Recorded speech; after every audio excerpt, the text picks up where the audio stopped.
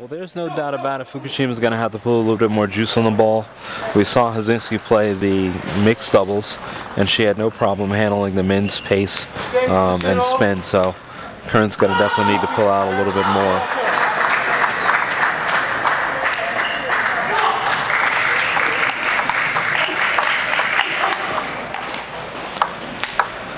Oh, there we go. There it is. She remains in the point with the block and then opens up with some attack of her own. She's going to definitely need to do more of that if she expects to get back in this match. Pretty impressive. Several blocks in a row and then a fast one down the line to get Sara out of position.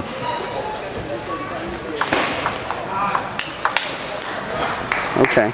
Looks like we have an outer match complete because the stands are filling back in. There's a lot of rumbling and bustling going on around behind us, but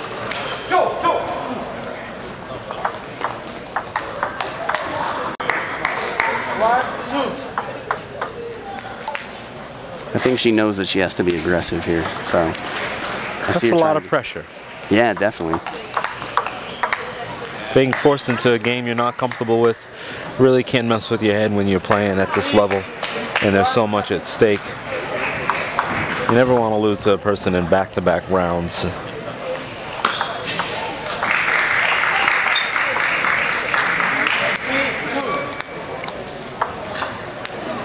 Lose to a person in back-to-back rounds. Did she lose to Sara earlier? Last year in the same round, excuse me, back-to-back years. Oh, I see, I see. Same round. That's tough. You have a whole year to think about what you can do. Every time you're showering, every time you're going to sleep, you're like, what can I do to change my strategy to beat this person? Got to figure something out. Ooh. Net ball. A little bit of luck. An older gentleman once told me you'd rather be lucky than good. Yeah, I heard that from some older people before too. I heard a younger guy say it at Trader Joe's the other day, but I think he was quoting an older person, so I know where it comes from. Respect to the older players, if any of you are out there listening. We love you for all of your wisdom that you provide. Maybe not the long pips, but we love you for your wisdom. Oh man, long pips. Good old long pips. Doctor, what can I do? Switch to long pips. Oh, okay. It's the only way you're going to be able to keep playing. Long pips, okay. Well, it depends on what doctor they're asking.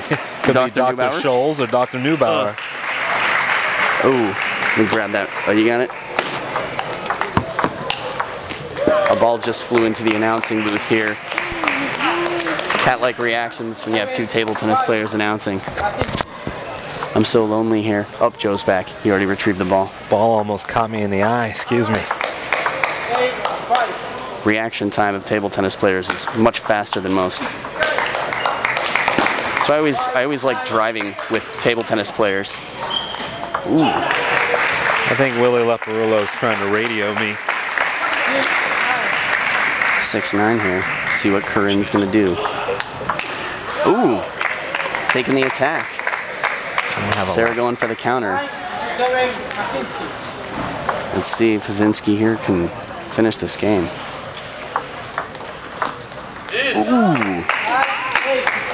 Karin keeping it short. Sara with a big whiff. Cooling us down over here in the announcing booth.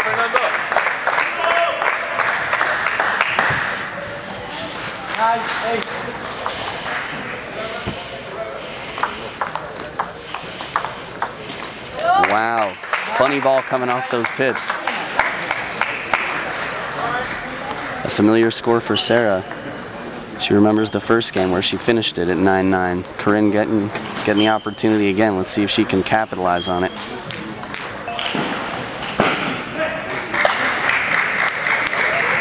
What serve should I do? What serve should I do?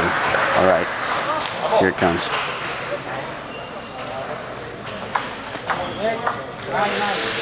Let's service.